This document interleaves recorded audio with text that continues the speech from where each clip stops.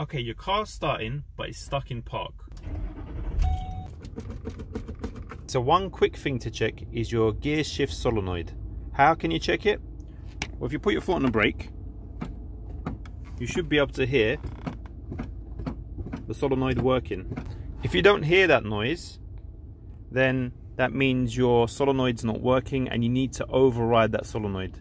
And the easiest way to do that is to look for a cutout near the gear shift. In my case, it's here and it should have a cap. So the easiest thing to do is take your key out, just get your key, you can put it into neutral and then start your car back up. Now you can drive to the workshop and get the solenoid fixed. If you like this video, please like, share and subscribe.